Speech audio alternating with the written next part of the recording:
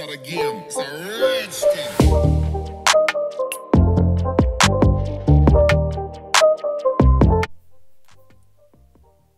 Welcome back to Chelsea News TV, and today we're going to look at how Chelsea could line up versus Manchester United, and in terms of the formation, what formation is Thomas Tuchel going to go with, and I believe he'll go with a 3-4-3 formation.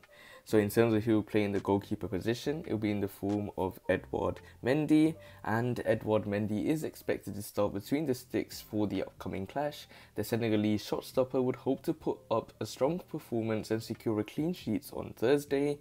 In terms of who will play in the right centre-back position, it will be in the form of Cesar Azpilicueta, and he will fulfill that right centre-back position. In terms of who will play in the main centre-back position, it will be in the form of Thiago Silva, and in terms of Thiago Silva, he is expected to start at the heart of Blues' back line. And in terms of who will play in the left centre-back position, it will be in the form of Antonio Rudiger, and it will be useful to make the most out of him as he remains a Chelsea player until the end of the season and makes a move elsewhere.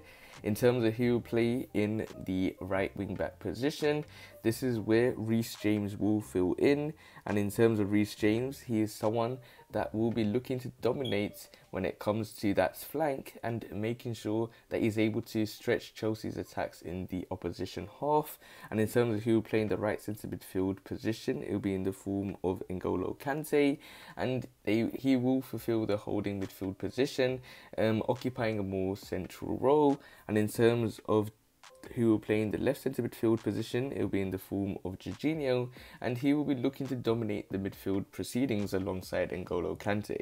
And in terms of who will play in the left wing back role, it will be in the form of Marcos Alonso, and in terms of Marcos Alonso, he will start at the left wing back position, and he will be looking to play in the opposite flank to Reece James.